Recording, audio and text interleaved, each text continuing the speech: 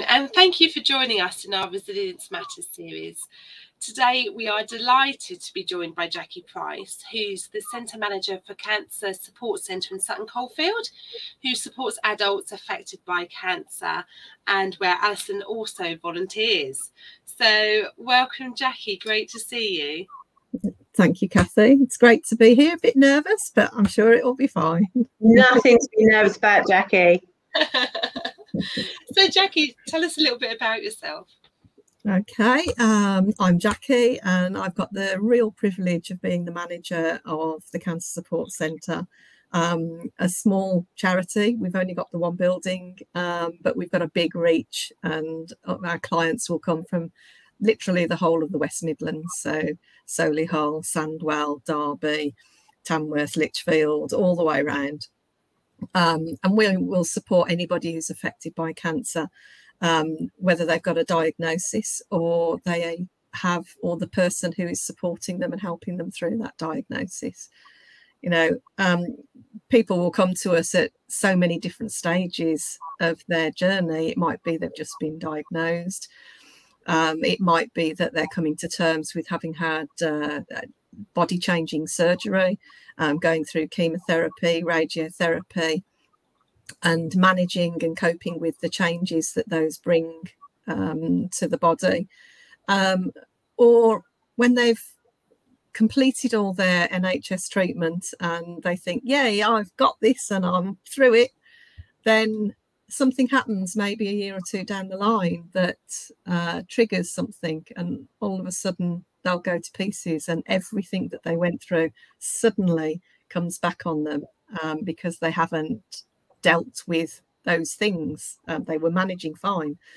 So all of those people will come to us for all of those different reasons. And in the same case, the people who are caring and supporting them. When you care for somebody, when you love somebody, then you want to take things away. You want to remove them. You want to make things better. But in this case, it's really difficult to know what to do, what to say, how to react, because you can't take it away. You can't make it better.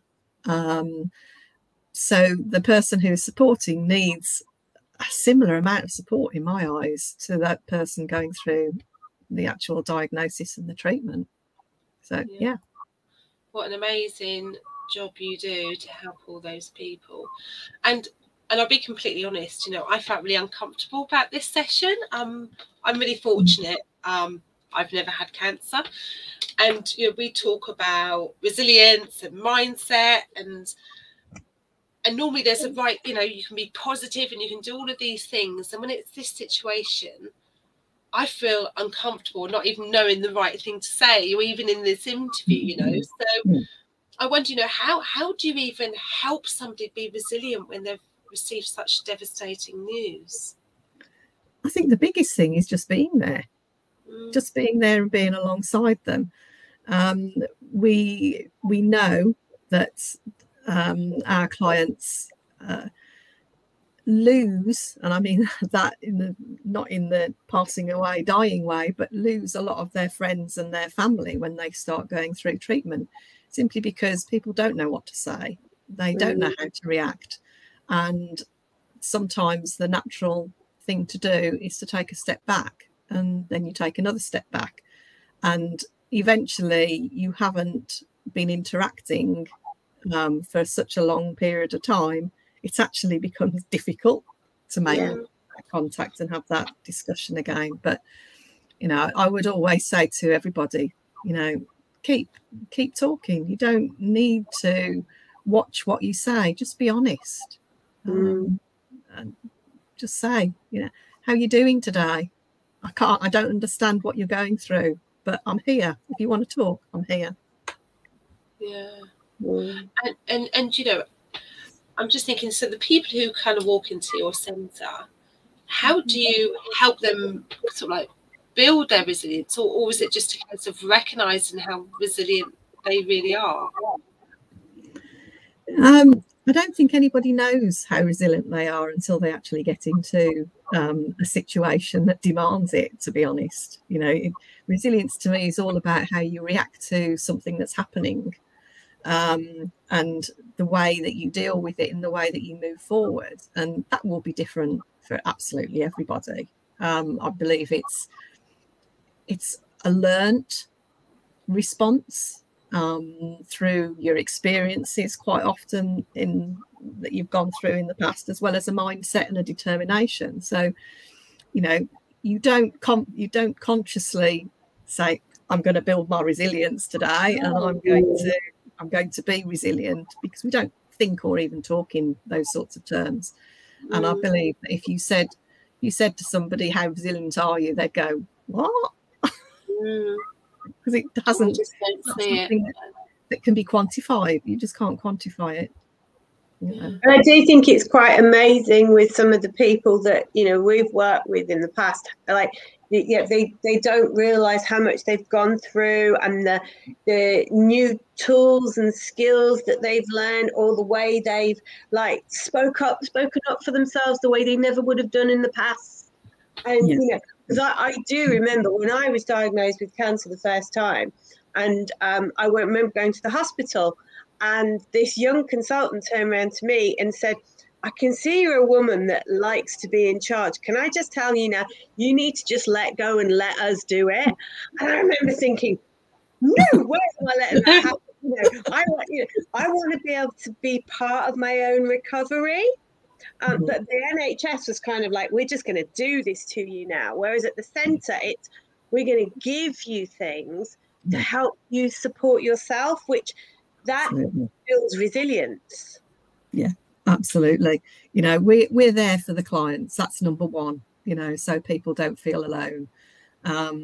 We will show them and teach them different ways that they can help themselves. We have a help yourself program, for instance, and one of the biggest things in that help yourself arsenal, that toolbox, is breathing. Now, we all do it, but if you breathe in the correct way, then it can help you to manage your stress and anxiety. You can help you manage your feelings of sickness. It can help with fatigue. It can help with pain management. It can help with so many things that you can actually, those sort of things you can express, but actually it helps your body inside as well to relax. And it's when we are relaxed that our innate healing, our innate need for our body to make things better, if you like, it's at that point that it's able to step in and say, okay, let's get on with it. Let's fight whatever's happening at the moment. So breathing is a biggie, massive thing for me. We teach them ways that they can relax. We can teach them ways that they can use something like mindfulness. Mindfulness, when you say to people, they think, oh, heck, I haven't got time for all of that. But actually, you can have a private mindfulness session, if you like, just in a couple of minutes, where you just sit, shut your eyes if you want to, and just listen to what's going on. Just take everything in, just chill out and relax. And that can be immensely empowering and refreshing almost, you know, and give you things that you can do yourself. So yeah, we're all about building the self-esteem. Alison's just said that, you know, our clients, when they go through the NHS system, they're told where to go, who to see, how high to jump, for how long, what you can and what you can't do. And they're actually stripped of all their self-esteem, all their confidence, and the lack of control, because you're told all of these things, is just incredible. But one of the fundamentals at the centre is giving control back. and giving choice back to our clients. So, you know, we will give them choices of, for instance, someone will come to us and they might be, we'll say to them, what 2 things, if we could wave a magic wand today, what 2 things do you want some help with today? And they might say, oh, I'm so anxious. I've got to go to see my consultant again. I don't know what he's going to say, and I really don't know what to do. Or they might say, I've got so much pain in this area. It's from the treatment I've had. It could be it could be a multitude of things that they say. But we'll look at the things that we do, so the complementary therapies that we offer, and we will say, okay, if you've got this pain, we could send you for reflexology. We could send you for an EMIT session. We could send you to see the acupuncture. This will benefit this will benefit that will benefit that. Which one do you fancy? What do you want to try first? So it's all about starting from scratch and starting to build again the choice, starting to build the self-esteem back, starting to build the confidence back, and that's really, really important. Really important. Yeah. There's other things that we can do about taking back control, sort of touched on it there. It might be setting goals and sort of going, okay, you have this anxiety, or maybe we've got fatigue, we're really, really tired. How can we work through that?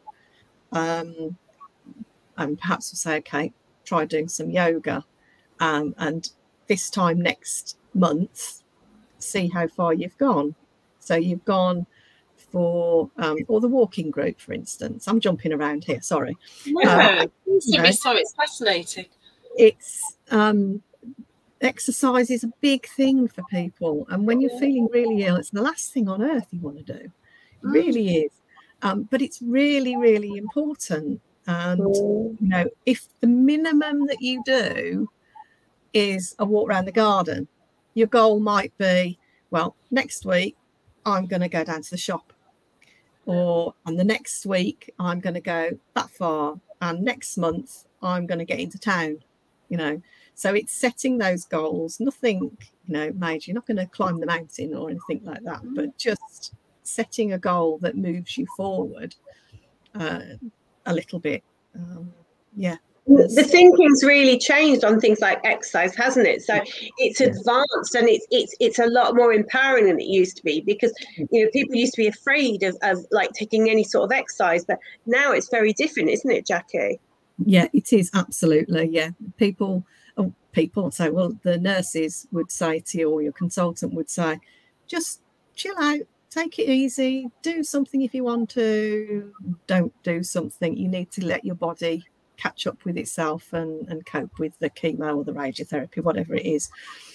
But now, very definitely, the reports of, I can't think of the right word, the proof has actually come through that if you can manage 5 minutes, you don't have to get hot and sweaty, but just get your blood going round, get your heart moving, then that can really, really increase your recovery. It can increase your body's ability to cope, to get through, to come out the other end. And there's a lot of proof coming out now that if you're able to do a reasonable level of exercise all the way through your treatment, then your outcomes overall are much, much better, because your body's in the best place because you're feeling fitter, your body's working still. And I can actually testify to that, absolutely. My consultant, I had my own diagnosis of breast cancer back in 2017, and my consultant said to me, you know, Jackie, there's a lot of proof out there at the moment that's saying, you know, do your exercise and keep going all the way through. And I looked at him and went, oh, it's as much as I can do to get down the bottom of the garden some days. There's no way I'm going to do that. But the reality at the end of my treatment now and going forwards, it's been 5 years now, that I'm still battling to get my my physical exercise levels up to a point where my heart's not pounding completely just going up the stairs. Yeah. You know, and I'm finding it really difficult to get that level of physicality back. Seems bonkers, but yeah, it's quite scary at the same time when you go up the stairs and your heart's going dun dun dun dun dun dun dun. Keep going.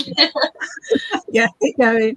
But you know, it goes back to normal fairly quickly, which is a good thing. Sort of Relief, yeah. But yeah, if you can. And I say to everybody now that I speak to, and they're going, oh, I don't think I can do some exercise. And I'll say, you've got to do it. Learn from my mistakes. Just do it. You've got to do it. So yeah, absolutely. It's empowering and motivating for the individual as well, because if you've got somebody who always goes cycling or who likes to go swimming or whatever, you know, to suddenly say to them, no, you can't do that, you know, that sort of takes away a little part of who they are. Whereas if you say you can be part of your own recovery, that control is back, that feeling, yes, you can do something. And then mindset, which is what we're all about, you know, mindset is, I'm helping myself every day. I am part of my own journey through this, and I'm doing everything I can to look after myself. Yeah, absolutely. More positive, taking a more positive outlook is a big thing that we talk to our clients about. And there's a lot of debate that sort of says, you know, how can you tell people to be positive when they're going through this? It seems like a bit of a, you know, contra. It doesn't make sense at all. But actually, there are always things that you can take as a positive. I had one client who we were talking about being more positive, and she said to me, she said, you know, Jackie, the first thought I have in the morning when I wake up is another day. Yeah. What am I going to do today? And planning and going forward. So, you know, she was very much of the view that, you know, each day, if she was palliative, she sadly passed away now, but in her mind, I'm here for another day. What am I going to do today? So it was very much a positive. Yay, I'm still alive, which sounds quite flippant, but for her, it was big. It was a real positive for her. That's taking it to the extreme, really. But for others, it's more about, okay, woken up, you're feeling pretty lousy. Well, the sun's shining today. Look at that. Yeah, it's going to be a good day today. So starting with that when you get up in the morning, rather than, oh, I feel really tired. I'm not feeling well today. I think I'll stay in bed. You know, if you start with those thoughts, that's exactly where you're going to be all the time. It's self-fulfilling, isn't it, really? Absolutely. Whereas if you turn it around and view things a little bit more from a positive perspective, it's empowering. It builds your self-esteem, it builds your confidence, and you can actually move forward and have a good day. Yeah. And I think what you've just described is that actually there's always positives, which again something that I find that I'm always nervous about, to be this cheery, like, oh, there's a positive, when whether you've got the right to be positive. And I know a couple of close friends who have had cancer and are fortunately here with us still. They live their life so well now. because of that experience, I feel they'll go on that holiday, they will see beauty in everything that maybe people who haven't just passes us by, you know. Do you find that with people who have... Yeah, absolutely. People plan what they want to do. We hear, don't we? People have bucket lists of things that they want to do. That's quite a big thing, and actually that's not just peculiar to cancer. When we've just been through COVID, horrendous situation the last couple of years, and I personally know quite a few people who have completely reassessed their life and have been doing maybe a job that they didn't really get much out of. They were just turning up, doing a job and going home, weren't feeling particularly fulfilled about it. And they've decided that, yeah, I need to do something that's good for me. So they've jacked that in and found something else that they want to do, because they're living for what they want. And that's a really empowering way of viewing everything. What do I want to do? What do I want to do today? Let's plan that out. Okay, what am I going to do tomorrow? And actually doing it in that way, we get to experience a lot more. We will achieve a lot more. We're always so busy doing our jobs that we just you said it yourself just now, Kathy, things bypass us, and you sort of miss that opportunity to do the things that you want to do. And if one thing has taught me, being at the centre, it's taught me that you've got to do what you want to do now. You never know what's going to be around the corner. So if you want to go and climb Mount Everest, have a go, do it. You might not get another chance. If the opportunity is there, do it. Definitely. Totally. And I think from there's a few things that kind of strike me there. There's a piece about being grateful and not putting things off, some of the bigger things, but it's not necessarily just about the bigger things. It's about just being grateful of the sun shining and all that. And I tell you what surprised me. I mean, when you were talking about obviously breathing, relaxing, some of those therapies that you offer as well, I'd never considered the self-esteem element before. Do you know what I mean? And I guess that's the same maybe for all, for a lot of trauma situations, because it is kind of trauma, isn't it? How that can affect your self-esteem and what we can do to help ourselves. And I think you said, Alison, some of that is about gaining some control, helping in some way. Is there anything else you think people can do to help build their self-esteem after anything like that? One of the really big things for me was we had a visit from the wonderful Zoe Bennett, the motivational queen. She came and gave a talk. It was over Zoom at the time because we were in lockdown, but really no, we saw her before lockdown, then we did another one, that's right. But she was all about empowerment and the way that we talk to ourselves, and she spoke about using a mantra. She spoke about focusing on our achievements, and she spoke about using the way that you hold yourself and talking to yourself in the mirror. And within the Help Yourself program now, we are all about using those things that you can do. So the Amy Cuddy power pose is incredibly powerful, and I used that in front of the mirror. Felt a bit of a talking to myself, but actually, the way that I felt afterwards was incredible. And I had to I had two affirmations, one that was quite long, one that was very short. And the one that was quite long was, I'm beautifully and wonderfully made by an awesome God who loves me. I can get through this. And that, to me, was what I literally recited to myself as I was going through chemotherapy, trying not to think of this poison going into my body. You know, I was like, okay, my body can cope with this. And that would shorten to, you know, I can get through this, I can do this. That was immensely powerful in building my coping mechanisms. And yeah, she spoke about listing your achievements, which I'd never really thought about from that perspective before. But when I did, it was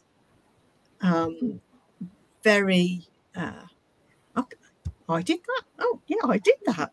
You know, so going back to when I was younger, and my youngest daughter was born, she's got cerebral palsy and needs 100% support.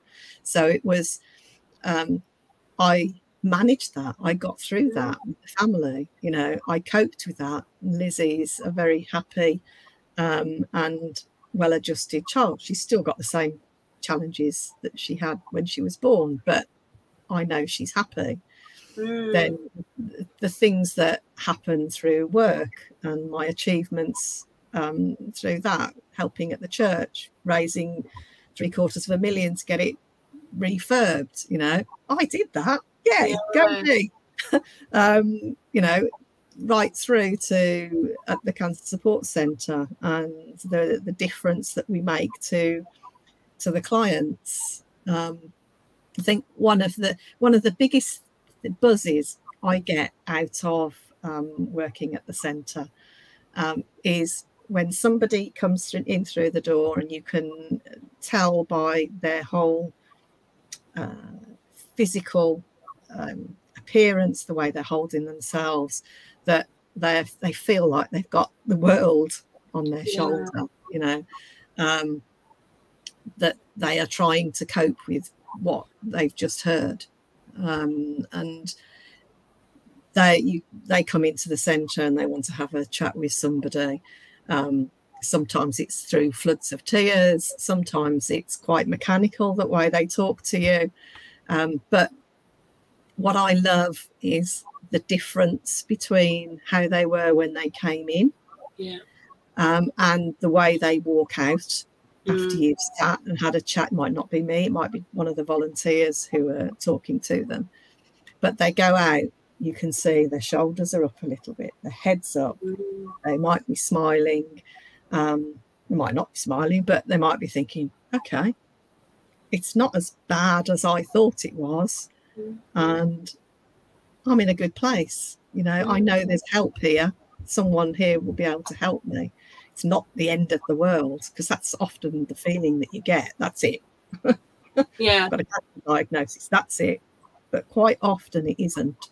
Sometimes it is. Yes. Quite often it isn't anymore. And to see the difference, you know, when they come in and when they go out, that's an incredible feeling. And yeah, can't get away from that. I'm rambling. I'm sorry. No, not at all, Jackie. I was just thinking what a wonderful gift you give people and what a purposeful life you lead. And I've got nothing, but I'm just in awe of you. So, and I can't believe we've hit half an hour, and so much information to share. And you know what? You know, the hope is, you know, there'll be somebody on this call who is either going through an illness, whether that's cancer or somebody else, or supporting people who might be shying away from that conversation. But, you know, you've given some really great messages and advice and tips to help them, and hopefully others to help them as well. So Can I just go in, Jackie, what's the website? Because I can never remember the website. What's the website, people? SuttonCancerSupport.org. Yeah. Brilliant. And yeah, keep up the excellent work there, Jackie. And my appreciativeness, I'm sure, on behalf of all of everybody who goes to your centre is there. But yeah, thank you so much, Jackie. We really appreciate your time today. What I would say, you know, even if our network is to say, we'd love to talk to a cross section of people, so we help as many people as possible, talking about mindset and how that can help us. If any of our network would like to be interviewed or get in touch with us, please contact us through our website, which is i'vegotthis.co.uk. On there we also have 101 ways to build mental strength, which is for free, so please go in and have a look. But until then, thank you so much again, Jackie, and we'll catch up with you next time. Thanks, Jackie. Thank you. Thanks.